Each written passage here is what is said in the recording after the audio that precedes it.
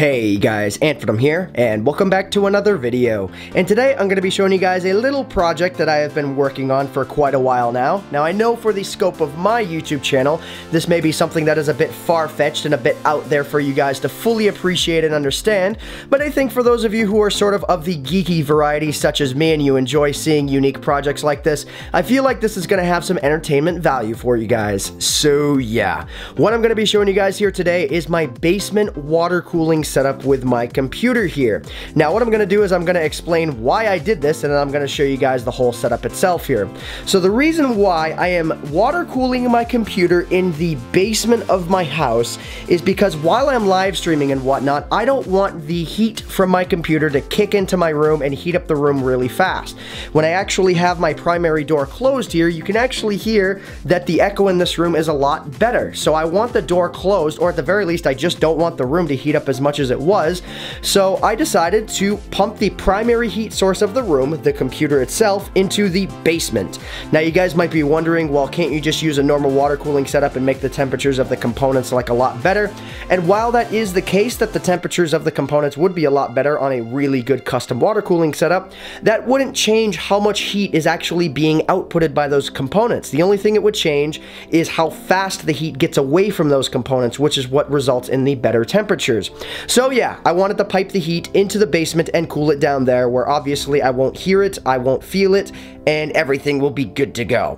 So anyways, sorry for the messy setup, by the way. I only just recently got back from Minecon, and things are fairly messy right now. So anyways, let's go ahead and let's launch right into it here. So I'll show you guys the setup itself here. So none of the actual components of the computer itself have really changed much. The only thing that has changed is the fact that I added a water block onto the graphics card and a water block onto the CPU, and it's all being water cooled through the basement. Now basically the way that the system works is it starts off with a pump that's downstairs, and I will show that here in a little bit.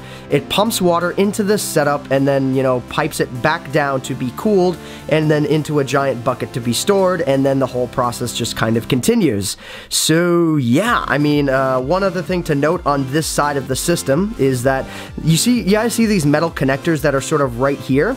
Well, those are actually what are called quick disconnects, and it allows me to disconnect the system without water dripping, which allows me to move the computer around if I need to do diagnosis or if I need to change things out or whatever. So the computer is not stuck in place, whereas if I didn't have those quick disconnect fittings on there, anytime I would disconnect the tubing, water would just spill everywhere, and that would be really, really bad. But with the quick disconnect fittings, it's actually a no drip system, so I don't have to worry about that at all.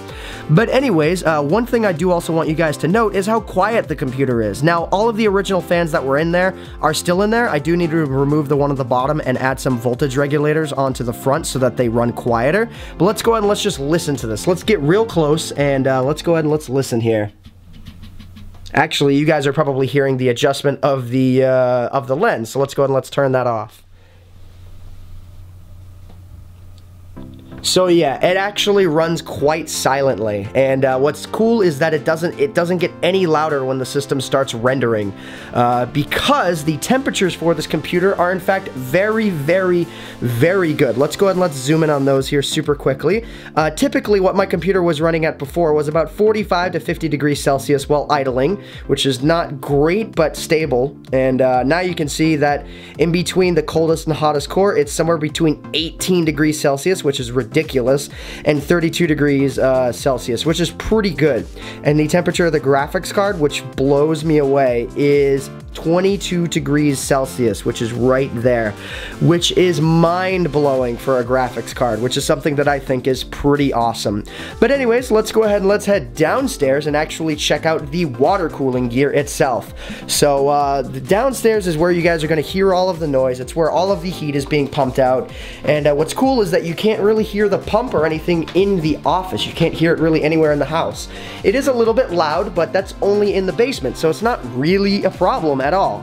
But anyway, so you guys saw where the tubing went through the floor last time, and this is where the tubing winds up. This is where it all plugs into. It plugs into these copper pipes that come all the way down here and come in the system this way.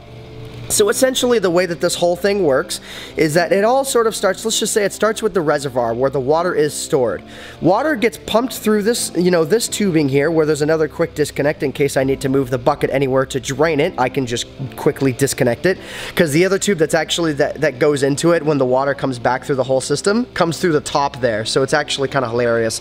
Sorry for the blurriness there. This is a bad lens. But anyways, so it goes through the pump, it goes through this pipe, and then goes up the system, I believe in the back here.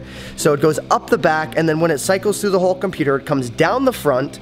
This is what they call the hot side. This is where the hot, water comes through, and it's gonna come through here, through this radiator with 4 fans attached to it, which is just constantly running at 100%, and it's cooling down the water that is inside the whole loop. And then it goes through this fitting right here and then up this tubing line into the bucket itself. And inside the bucket, I'm not going to take the time to actually look in it, but there is a sterilizer that sterilizes all of the water that's in it, so I don't have to worry about algae and whatnot growing in the loop that way. So yeah, that's pretty awesome, and that's pretty much all there is to say about the setup itself here. But one thing to note as well is that the whole system is on a battery backup as well, so if the power does go out, this thing will last longer than my computer upstairs will actually last on battery power. Whereas my computer upstairs will last about 20 minutes, this will last about 70 minutes because it's running on a lot less power. So yeah, I think that's pretty much everything that I wanted to cover in regards to the setup itself here. If you guys do have any questions, you can feel free to ask them in the comment section down below, and I'll try and remember to provide a link to the Reddit post that I made about this because there's a lot more specific information, including the actual components that I used on that sort of mega thread on Reddit. So anyways, guys, I'm going to go ahead and I'm going to head off for the time being. I hope you all have enjoyed this interesting little setup. My name is AntVenom, and I bid you all farewell, guys. Thanks so much for watching.